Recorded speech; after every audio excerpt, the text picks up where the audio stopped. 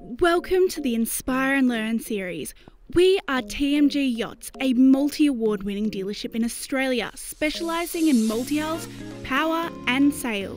Join us as our expert team teach you all about anchoring, docking, rigging, sail trim, maintenance and so much more, so you can build confidence in your boat handling ability.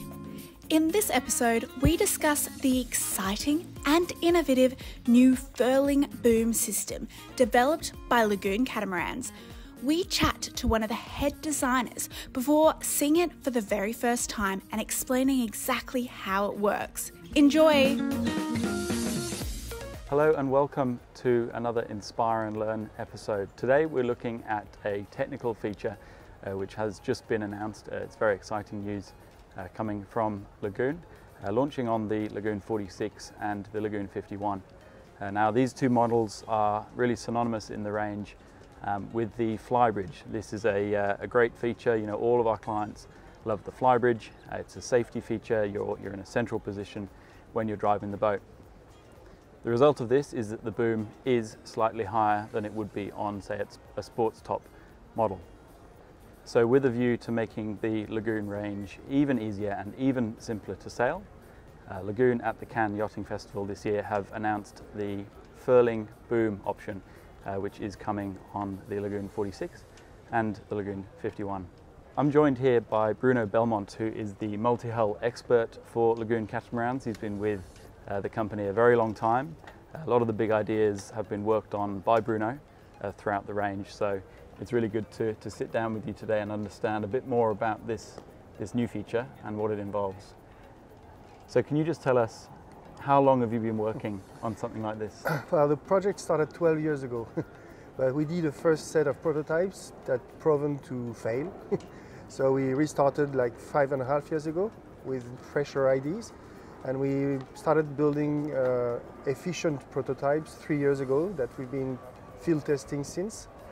And so over the last 3 years, we've set up one prototype on our prototype Lagoon, and we fitted two Lagoon 46 and one Lagoon 51 with the system. Two private owners who have been tested the system, for some of them 4 or 5 months ago. And the last one was a 51 that we fitted 6 weeks ago and has been sailing all the time since then. Yeah. Okay, so it sounds like there's a lot of effort gone into it. Yeah, we were not alone. I mean, we had a big team. Sparkcraft was one of the main helper. Incident Sales was also in the team, and basically the whole Wishart team, including Facnor, did a lot of work together to make it happen. So it sounds like it's a real collaboration with is. you know, three of the biggest players in the industry, really. Can you tell us what's this going to offer for someone looking at purchasing a 46 or a 51? Well, the idea, as you mentioned before, is the boom is so high, it's difficult to put the lazy bag or close it once you stop sailing. And also, all these boats, the combination of lazy jacks plus reefing lines plus make it a little more difficult maybe than a furling system. But of course, the catamaran having a big roach, the furling system could not be a copy of a monohull system because of the horizontal compression of the battens. We needed to have something that was extremely robust and that would last for a long time. And also the idea was to simplify the maneuver and the look of the whole system. And so to do that, the first decision we took was to avoid having a case in which the system would be rolling in, because we wanted the customers to look at what they're doing and be capable of reacting in case something went wrong. And then we again tested and you know, made the system more and more robust until we found out that if we were respecting 4 basic principles, then the systems could not fail. And the principles are simple. It's the main sheet's got to be eased completely. The main sail has got to be free to move. The boat's got to be head to wind. The topping lift must be hoisted to a point where it's locked. And you've got to keep a fair tension on the luff while you're rolling or while you're hoisting. If you respect the 4, the system doesn't fail. Okay, so 4 simple steps for anyone using it. And can you just, you know, explain to me how significant this is in the catamaran market, having a boom of this type on this size vessel? Well, we believe again, most of our sailors are first boat buyers, so they don't have a strong experience of sailing. So, as you know, taking a reef on a big boat or even on a small boat, it takes some experience. When you're at night, you don't really see if your block is at the right position. I mean, you have many ways of failing or breaking. With this system, by respecting those 4 principles, you can do it when it rains and it's dark and you're cold, and it will work.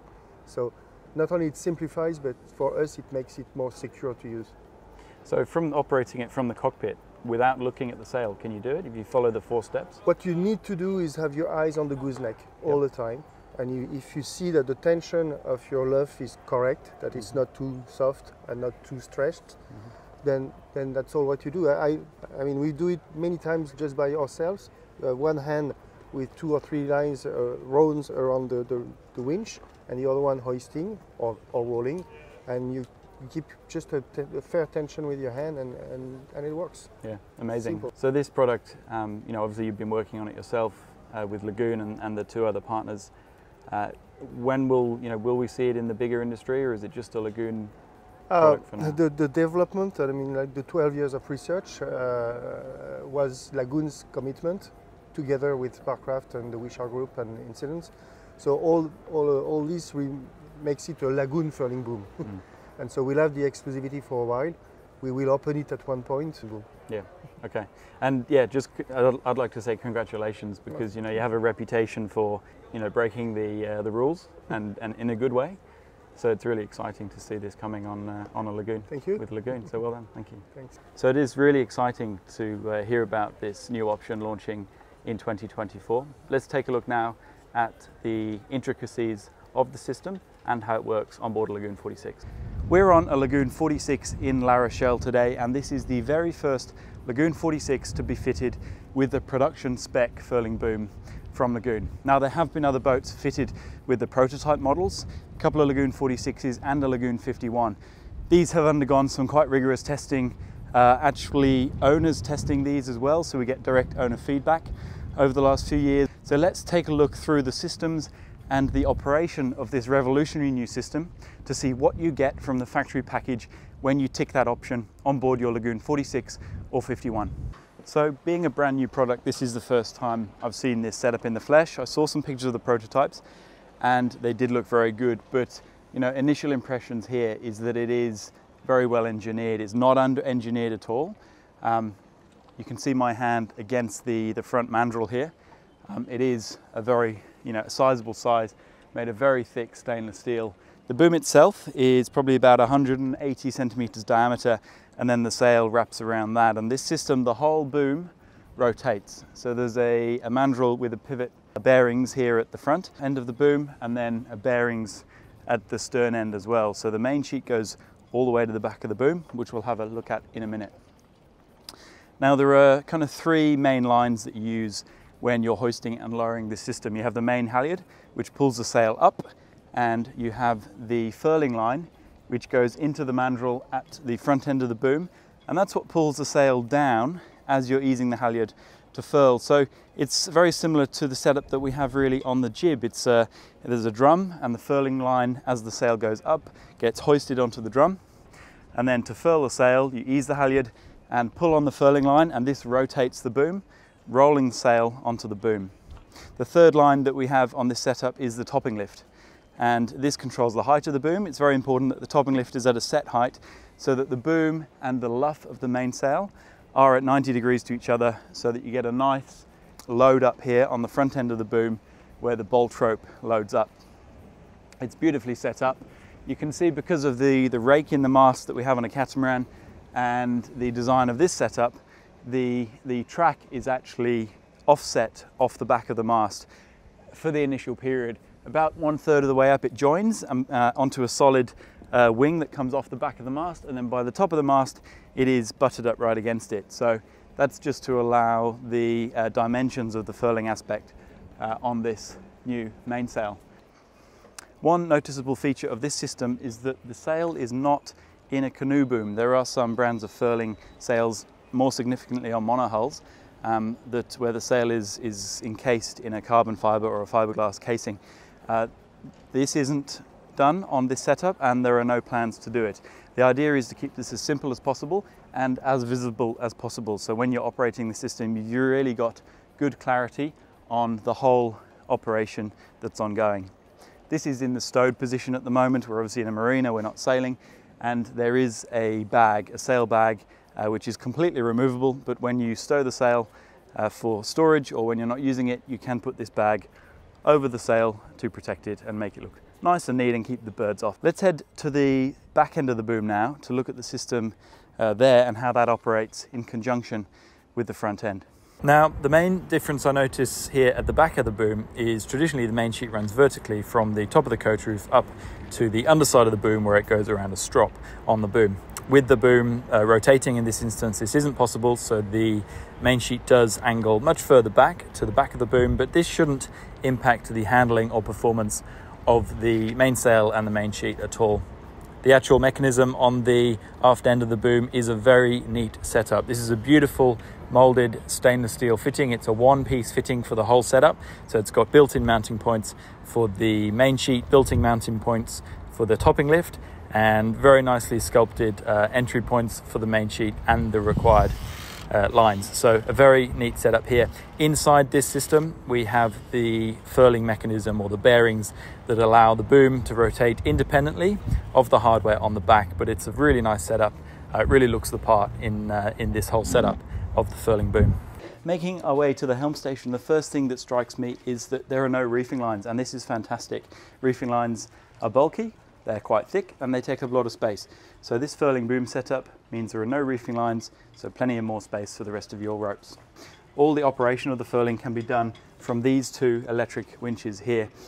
Great location, you can monitor both, you can ease with one hand, and you can hoist on an electric winch with another, or grind it manually if you're really game enough. So again, a cool thing that can be done by one person on this setup, so another great feature.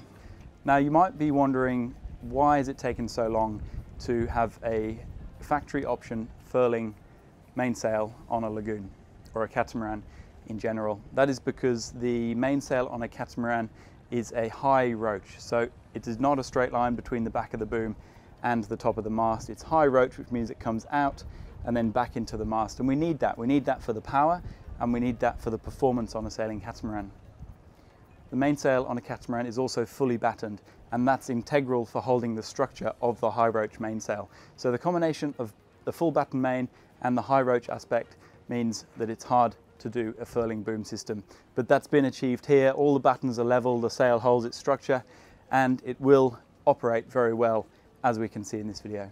Again, like I said, the operation of this furling system just relies on three lines: a topping lift, which is set and forget, and the two lines, the main control lines, are the main halyard and the furling line. It's also important to mention that the main sheet that controls the power in the sail should be completely eased, and the boat must be head to wind. That's the one unconditional on this, is that the main sheet's eased and the boat's head to wind, so that there is zero wind, or as little as possible wind, filling the sail, so there's no pressure. Makes the furling operation a lot more straightforward.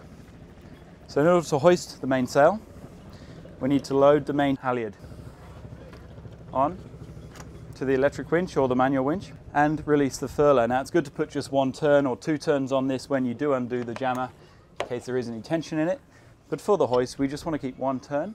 So we're keeping tension on the furling line as we hoist the halyard. Now this just makes sure that the line doesn't get spooled up or tangled or turns into a bit of a spider's nest or spider's web in the mandrel. Once I've done this, it's just a case of pressing go.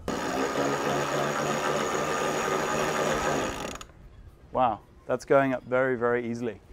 It's turning really nicely, the winch isn't overloaded, and I tried it on the slow setting, but the fast setting is good enough. Fast setting sends it up nice and quickly. It's still the 2-to-1 halyard that we have here, so you still got the same power that you would on the normal Lagoon 46 setup for hoisting the mainsail. Now we are on the dock and this boat still hasn't been fully commissioned. The rig is good to go, but there are still a few things ongoing on this boat. So we can't sail the boat today, but we can, luckily we're head to wind, almost perfectly on the nose, so we can demonstrate this to you. I'll just go a little bit higher and then I'll drop it down, but it's really cool. I can see it really nicely from here. It's really cool to see it working. Amazing, going up really, really nicely. For lowering or furling the mainsail, even just reefing, you know, you can bring this down to 1.5, 2, 2.5 reefs. There's really no defined reefing point on this sail. You pull it down as far as you're comfortable with when the wind bills. In terms of furling the sail, we do the exact opposite from what we just did. So this time I'm going to be locking off the furling line so that it can't slip through. You see I've loaded the furling line back on the winch now into the teeth, ready to operate electronically with these buttons here. The next task is to release the halyard, just like you would when dropping the sail normally. Take it out of the teeth. I'm going to take off, maybe leave 2 turns on there. I haven't got a huge amount of sail up. Leave 2 turns on, and with the push of a button on the furling line winch, the sail comes down.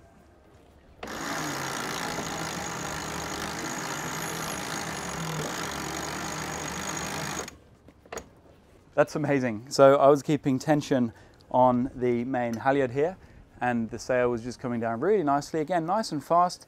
It's got good purchase, this winch. The drum is quite large, so it's really quite a fast way to furl the sail, and we're back to where we started, and the sail is neatly furled. Bruno, Lagoon, I am very impressed with you for making that such a simple and easy experience. Well done. Commendations to everyone involved. It was awesome. Now you can see here that this really is a clever setup. It's simple, it's easy to use, it looks great. I can see it very easily from the maneuvering winches. So I think this is a real winner and a real game changer. It's really quite incredible to see what 12 years of research and development can do. I think, you know, the 2 years of product prototyping and testing that have gone on, it's evident. You can see it's a well thought out, it's a polished product, and it's going to be very exciting to deliver these for our Australian clients on the Lagoon 46 and the Lagoon 51. This system is exclusive to Lagoon. It's a Lagoon product, so you can't get this anywhere else, and it's a game changer for the Lagoon models that it's available on. My name is Joe Fox from the team at TMG Yachts. If you did enjoy this video and want to learn more either about the boats we're on or the system that we've just explored, do let us know. I'd like to thank Bruno Belmont for being part of this and his work in the project. Do like and subscribe if you do want to be updated with regular updates and information on the products we offer. Join us in the next episode for more how-tos, interviews, and updated news. See you then!